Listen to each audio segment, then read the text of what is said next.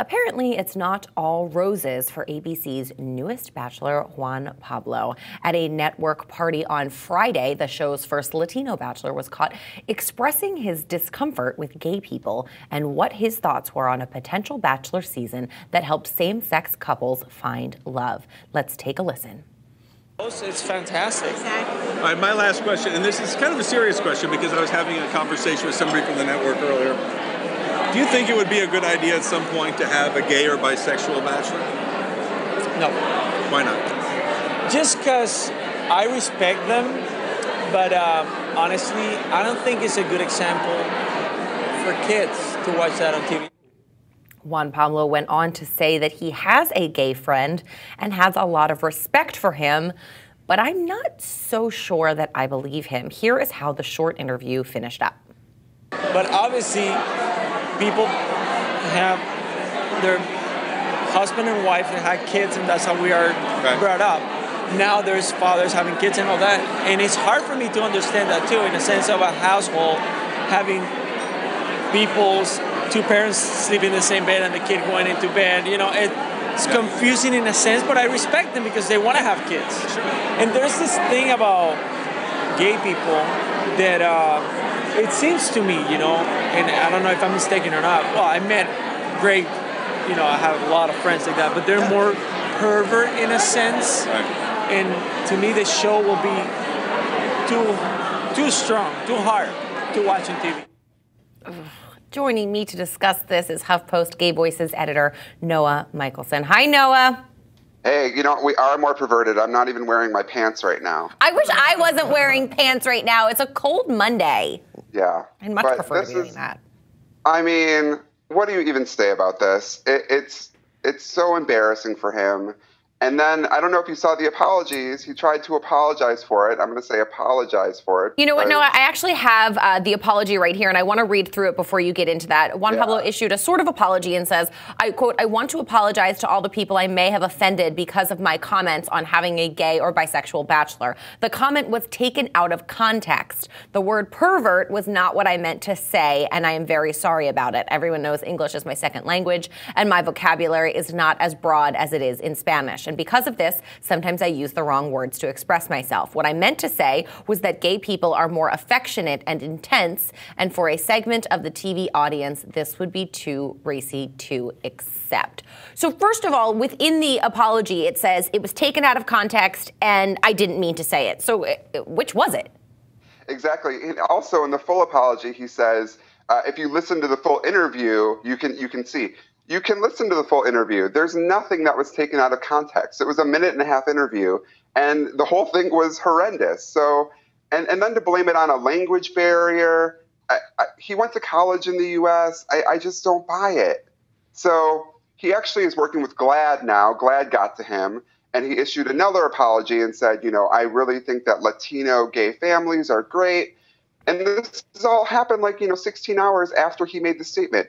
So I just don't really buy it. And, I'm the first one to say, I think if people make a mistake, they say something that they shouldn't have said, we need to give them, I think we have to accept their apology, but only when I think it's heartfelt. And I don't think that him coming forward and saying, you know what, I was totally wrong. I didn't mean any of that. I love gay people. I just don't buy that. I don't buy that. I also, within the first apology, his comments of, that gay people are more affectionate. Where are you getting that from? That's statistically true.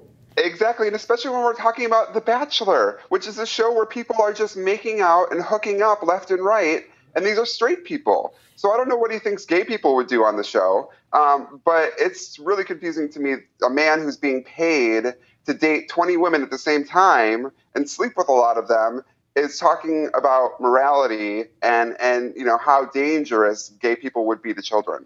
Now, ABC also responded to Juan Pablo's comments, calling them, quote, careless, thoughtless, and insensitive. So that's, that has to be a good thing that this, the corporation and the network is behind, is not standing behind him and is behind sort of the LGBT community here.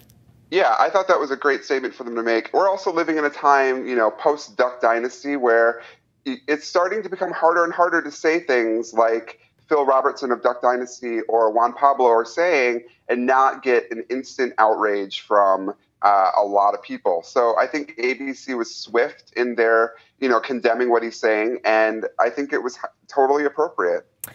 I love that, of course, the internet is not going to let Juan Pablo Gálvez go uncorrected with this story. I have some tweets here. This is my favorite one from Ryan James Yazak, who says, hey, Juan Pablo Gálvez, I'd rather be a gay bachelor than a straight bachelor who judges people based on preconceived notions. And it was favorited 17 times. That's my favorite tweet that I've seen so far. And, no, we've had this conversation before that when something homophobic comes out and you see a huge presence of people backing up, fighting against the homophobia, isn't that just a good sign? It's an amazing sign. I mean, I think it's telling that someone like Juan Pablo has no sort of filter or doesn't have the sense to think, maybe I shouldn't say this to a journalist. In 2014, that people still think it's okay to say these kind of things, or still, do think these things. But I think you're absolutely right. The fact that we're seeing the backlash happen instantly and with such fury is hugely inspiring, and it really tells me that we're moving in the right direction. I have another tweet here from one of our lovely hosts here, Ahmed, who says, breaking, Juan Pablo and Putin have hashtag gay friends. We'll keep you updated on if they have black friend or Muslim friends too. You have to wonder, do people like ABC vet these people ahead of time, wondering where they stand on hot button issues and maybe not send him out to a line of reporters that could potentially ask this kind of question? Because we've, with this season of The Bachelor, he's the first Latino bachelor, and we've been asking, should there be a black bachelor? Should there be a black bachelorette? Gay or lesbian? Of course these questions are going to come up. Exactly. You just think, do they have no media training at all? If you're going to be one of the, most watched people on TV for 4 months, you would think that ABC would put them in a boardroom and say, here's the things that you're not going to want to say to a journalist. Because especially with the internet, I feel like this journalist who was talking to him, it was kind of, you listen to the interview, it was almost like they were just having a conversation. They were at a pool party. But the minute you say anything, everyone's going to find out. And it's on tape. So you just got to be smarter about it. But I love what Ahmed said, too, about having gay friends. I mean, that's the line we hear so many times.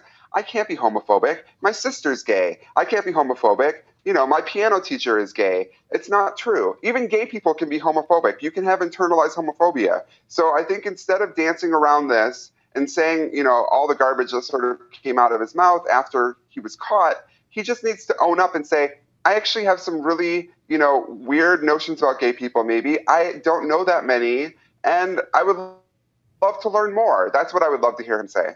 I am with you there, Noah. And I think it's fair to say that for anyone else who's going to make a mistake out there, don't blame it on a language barrier.